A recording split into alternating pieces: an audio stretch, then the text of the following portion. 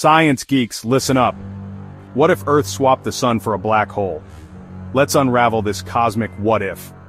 First off, if the black hole had the same mass as our sun, gravity would actually feel the same. So, surprisingly, the planet wouldn't get sucked in as long as it kept its distance. But here's where things get wild. Black holes don't give off light.